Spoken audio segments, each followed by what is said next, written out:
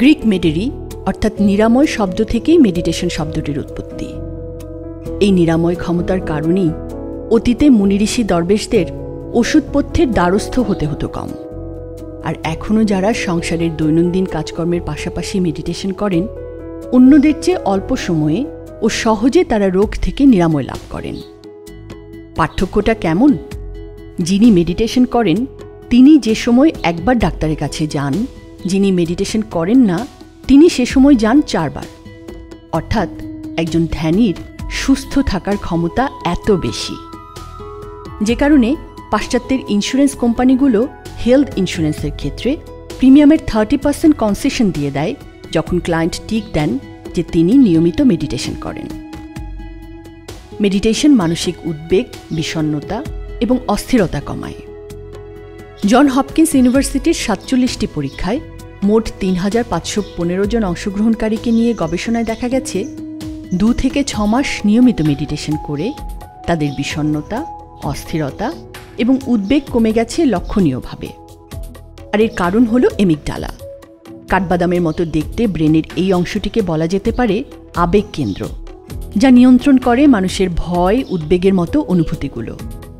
নিয়মিত মেডিটেশনকারীদের মস্তিষ্কে বিজ্ঞানীরা এই অ্যামিগডালার সংকোচনের প্রমাণ পেয়েছেন।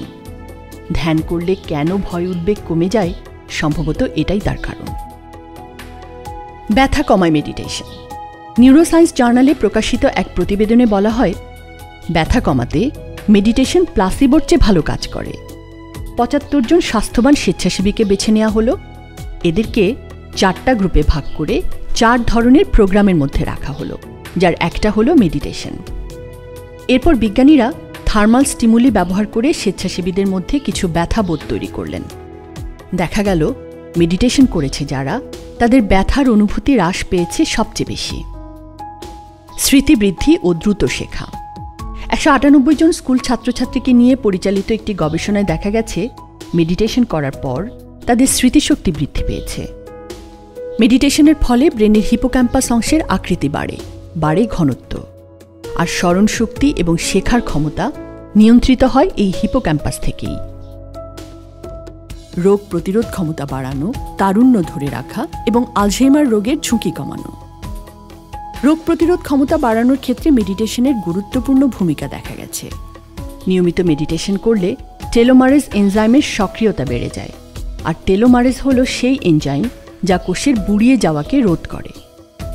জার্নাল অফ আলঝেইমার ডিজিজের এক গবেষণায় দেখা যায়, চিন্তা শক্তি কমে যাচ্ছিল এমন 60 জন প্রবীণকে 3 মাস মেডিটেশন করাবার পর তাদের চিন্তার ক্ষমতা যেমন বেড়েছে, তেমনি বেড়েছে স্মৃতিশক্তি।